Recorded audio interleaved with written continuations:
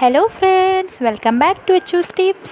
അപ്പോൾ നമ്മൾ ഇന്ന് തയ്യാറാക്കാൻ പോകുന്നത് ഒരു അടിപൊളി ബിസ്ക്കറ്റ് ആണ്. നമ്മൾ ഇനി ബിസ്ക്കറ്റ് ഒന്നും ബേക്കറിയിൽ നിന്ന് വാങ്ങേണ്ട ആവശ്യമില്ല, നമുക്ക് വീട്ടിൽ തന്നെ തയ്യാറാക്കി എടുക്കാം. അപ്പോൾ എങ്ങനെയാണ് തയ്യാറാക്കുന്നതെന്ന് നോക്കാം. ഞാൻ ഇവിടെ ഒരു ബൗളിൽ 1/4 കപ്പ് ഓയിൽ എടുത്തിട്ടുണ്ട്. വെജിറ്റബിൾ ഓയിലായാലും സൺഫ്ലവർ ഓയിലായാലും കുഴപ്പമൊന്നുമില്ല. എന്നിട്ട് അതിലേക്ക് ഒരു 3 ടേബിൾ സ്പൂൺ പഞ്ചസാര പൊടിച്ചത് ചേർത്തിട്ട് നന്നായിട്ടൊന്ന് നമുക്ക് മിക്സ് ചെയ്തെടുക്കാം. പഞ്ചസാര നന്നായിട്ടൊന്ന് അലിഞ്ഞ് വരണം, അതുവരെ നന്നായിട്ടൊന്ന് മിക്സ് ചെയ്തെടുക്കാം. ഇനി നമുക്ക് അതിലേക്കൊരു 2 ഡ്രോപ്സ് വാനില എസൻസ് ചേർത്ത് കൊടുക്കാം. വാനില എസൻസ് ഇല്ലാത്തവരാണെങ്കിൽ അതിലേക്ക് കുറച്ച് ഏലക്ക പൊടിച്ചത് ചേർത്ത് കൊടുത്താലും നല്ല ഫ്ലേവർ കിട്ടും. അപ്പോൾ അതും കൂടി ചേർത്തിട്ട് നന്നായിട്ടൊന്ന് മിക്സ് ചെയ്യാം.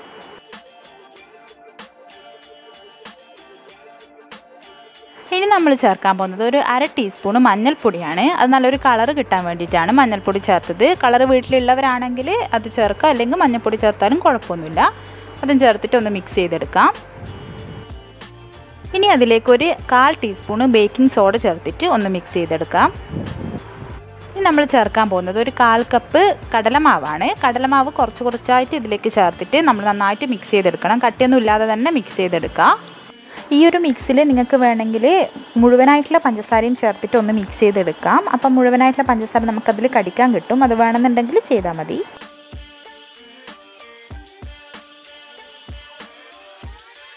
കടലമാവ് നന്നായിട്ട് മിക്സ് ആയിട്ട് വരുമ്പോൾ നമ്മൾ ഇതിലേക്ക് 1 കപ്പ് ഗോതമ്പ് പൊടിയാണ് ചേർത്ത് കൊടുക്കേണ്ടത്. ഗോതമ്പ് പൊടി കുറച്ചായിട്ട് ചേർത്ത് കൊടുക്കുക. എന്നിട്ട് നന്നായിട്ട് കട്ടിയൊന്നും ഇല്ലാതെ തന്നെ മിക്സ് ചെയ്തെടുക്കുക.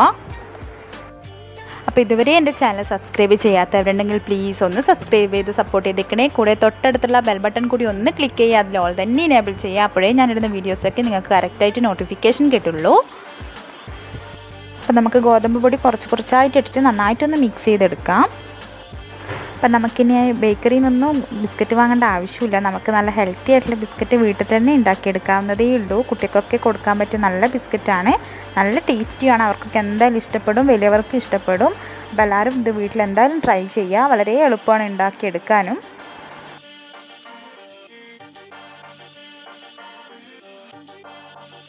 അപ്പോൾ ഇതാ ഞാനിവിടെ മാവ് നന്നായിട്ട് മിക്സാക്കി എടുത്തിട്ടുണ്ടെങ്കിൽ നമുക്കത് നല്ലോണം റൗണ്ട് ചെയ്തിട്ട് ഒന്ന് ഷേപ്പാക്കി എടുക്കാം. ഞാൻ കൈ വെച്ചിട്ട് റൗണ്ട് ചെയ്തിട്ട് ഷേപ്പാക്കി എടുക്കുകയാണ് ചെയ്യുന്നത്. നിങ്ങൾക്ക് നിങ്ങളുടെ ഇഷ്ടമുള്ള ഷേപ്പിലെടുക്കാം. ഞാനിതുപോലെയാണ് ചെയ്യുന്നത്.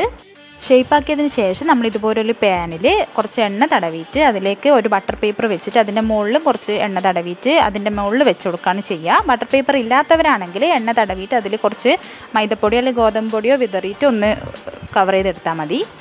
ഞാനിവിടെ എല്ലാം ഷേപ്പാക്കി എടുത്തിട്ടുണ്ട്. നമുക്കതൊന്ന് ഡിസൈൻ ചെയ്ത് കൊടുക്കാം. ഡിസൈൻ ചെയ്യണമെന്ന് നിർബന്ധമൊന്നുമില്ല. ഞാനിവിടെ ഒരു കത്തി വെച്ചിട്ട് ചെറുതായിട്ടൊന്ന് ഡിസൈൻ ചെയ്ത് കൊടുക്കുന്നുണ്ട്.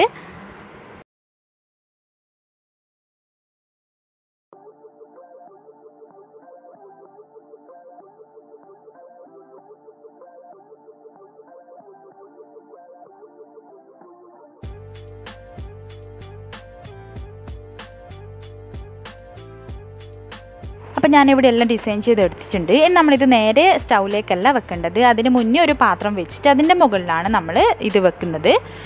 ഒരു 15 മിനിറ്റ് കൊണ്ട് തന്നെ ഇത് ബേക്കായിട്ട് കിട്ടും. അപ്പോൾ നമ്മളൊന്ന് ശ്രദ്ധിക്കുക. ഒരു 10 മിനിറ്റ് കഴിയുമ്പോൾ ഒന്ന് തുറന്ന് നോക്കുക. അപ്പോൾ ഇതാ നമ്മുടെ ബിസ്ക്കറ്റ് ഇവിടെ റെഡി ആയിട്ടുണ്ട്. അപ്പോൾ എല്ലാവരും ഇത് നന്നായിട്ട് തണിഞ്ഞതിന് ശേഷം മാത്രം പാത്രത്തിൽ നിന്ന് പുറത്തെടുക്കുക, അല്ലെങ്കിൽ അത് പൊടിഞ്ഞു പോകും. നല്ല ബേക്കറിയിൽ നിന്ന് കിട്ടുന്ന ബിസ്ക്കറ്റിൻ്റെ അതേ ടേസ്റ്റിലാണ് നമുക്ക് ഈ ബിസ്ക്കറ്റ് കിട്ടുക. അപ്പോൾ എല്ലാവരും വീട്ടിൽ ട്രൈ ചെയ്യുക. വീഡിയോ ഇഷ്ടമായിട്ടുണ്ടെങ്കിൽ ലൈക്ക് ചെയ്യുക, കമൻറ്റ് ചെയ്യുക, ഫ്രണ്ട്സിനും ഫാമിലിക്കും ഒക്കെ ഷെയർ ചെയ്ത് കൊടുക്കുക. അപ്പോൾ നമുക്ക് മറ്റൊരു വീഡിയോ ആയിട്ട് കാണാം. താങ്ക്